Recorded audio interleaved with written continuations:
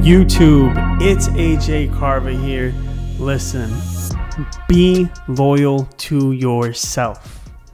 That's the topic of this video. Don't spend so much time helping others out before you help yourself out. Putting yourself first may be a little selfish, which it is a little bit, but I'm telling you from experience. I just turned 30 years old, and one of the toughest lessons that I've learned just in the past 5 years after graduating college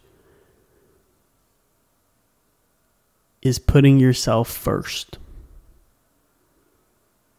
and being loyal to yourself.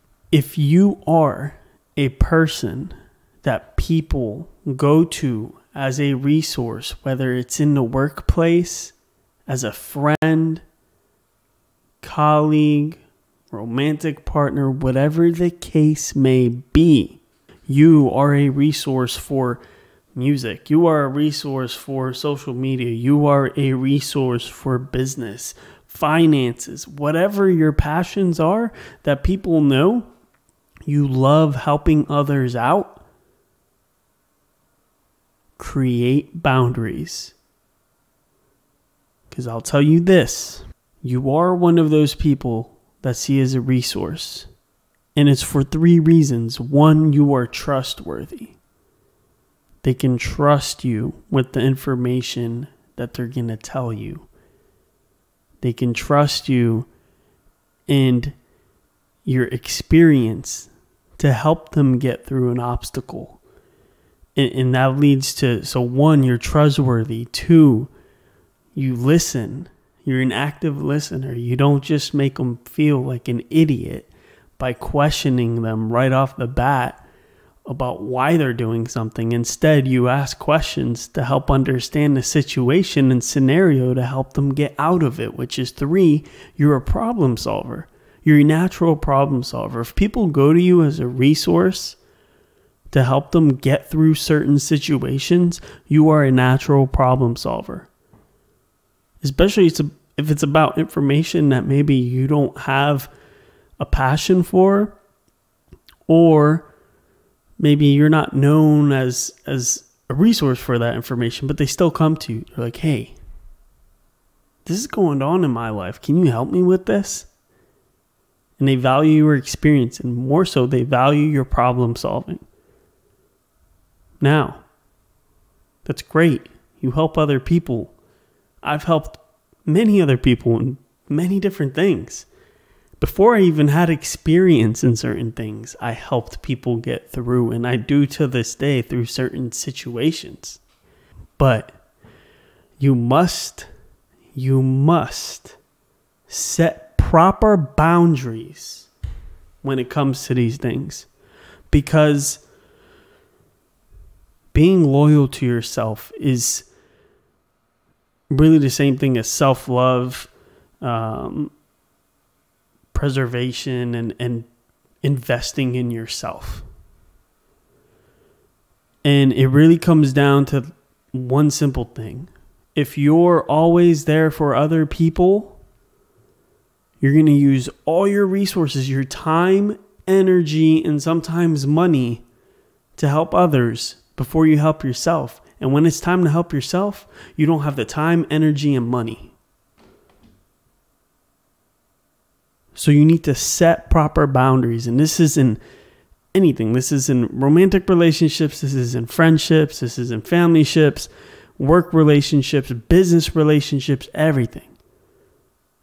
It's great being a person that someone can trust and go to, but you need to set the right boundaries. Whether it's charging for your time, whether it's charging for your energy, whatever the case may be. And I understand, oh, I can't do that with friends. Yes, you're not going to charge a friend to help them get through stuff. But what you can do is set proper boundaries. That way boundaries aren't crossed and you're not always there for them. You're not always available. That's one of the issues I had, was I always made myself available to others regardless of the time. It could be 5 o'clock dinner, 6 o'clock dinner. Sometimes, hell, it was 3 o'clock in the morning. People calling me, waking me up, asking me for advice. And that was a mistake I made because people got used to that. And one thing I realized, I'm going to say this real up close. One thing I realized was I was always there for others at certain times. 2 in the morning, late at night, maybe at dinner. You know, I was having dinner with an ex or by myself or with a friend and I answered a call. But when I needed something and I wanted something, I needed an answer, I don't get the call, or even worse, I get declined right away and then get a text. Sorry, I'm at dinner. What? That's when I learned a lot of stuff about a lot of people. And I've tested it out many times. And you should do that too. You need to be loyal to yourself. Respect yourself in a way that you're a business. Okay? Time, energy, money. Time, energy, money. If your time, energy, and money is depleted before you can help yourself, you need to reprioritize things. And it's going to change every quarter, every month. It all depends. Some months, yeah, I'm going to help other people out more than I help myself. But I communicate it appropriately. I communicate it in a way and manner that shows, hey, AJ, that's a busy man. So if I reach out to him, I need to make sure I'm on my shit and I execute on what we talk about. And if he needs something, I know I need to pick up right away and help him out with it.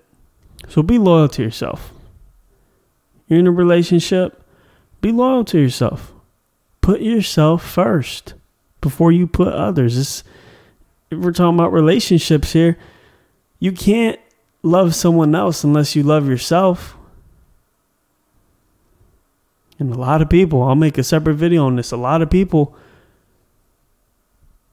are great at loving and are great at helping other people out and their partners out. It doesn't come back to them in the same way. So yes, be loyal to yourself.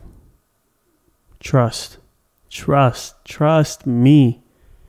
I'm telling you, at just turning 30, one of the toughest lessons I've learned in the past 5 years since graduating college, so past 7 years, is putting myself first. Be loyal to yourself. Do yourself a favor. Be loyal to yourself. Doesn't matter what age you are, if you're young, teenager, in your 20s, in your 30s, 40s, 50s, 60s, 70s, 80s, 90s. Doesn't matter. Be loyal to yourself. Now, don't take that out of proportion. I'm not telling you to be selfish. You need to give before you get. But if you find yourself giving more and more and more, and it's a problem when you try to get, then that's when you need to make a change. It's AJ here, and until the next video, we out.